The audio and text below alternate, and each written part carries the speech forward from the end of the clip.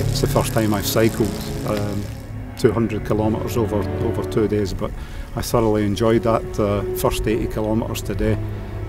Pretty challenging, but totally amazing. The views here are just absolutely stunning.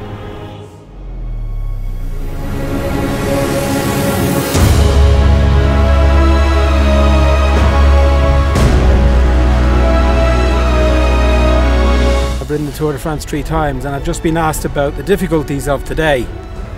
And I just explained that I don't see any difficulties of today, I only see benefits. Being in a beautiful country that is made for cycling, I'd like to do it again. That's the best way to describe it. It's really, it's been the best 4 days of cycling I've had for a long time.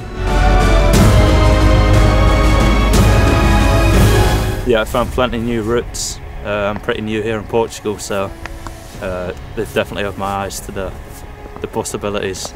Plenty of different types of ride, and you're not bored of the same sort of stuff. Great bunch of guys. I've definitely learned a lot since I've been around them.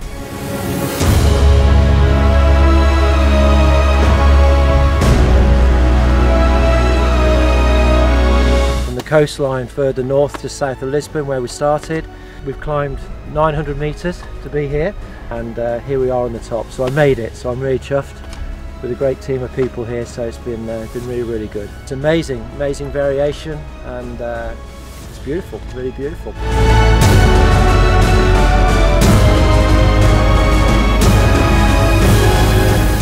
With the help of locals, so Dominic, our guide, has helped design some of the routes, and doing lots of recce's.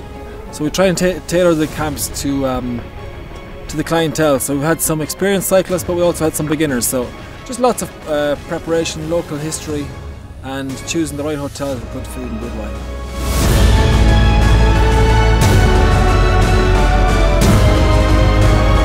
Beautiful scenery, just incredible days on a bike, and this is the amazing view we got here in the Algarve.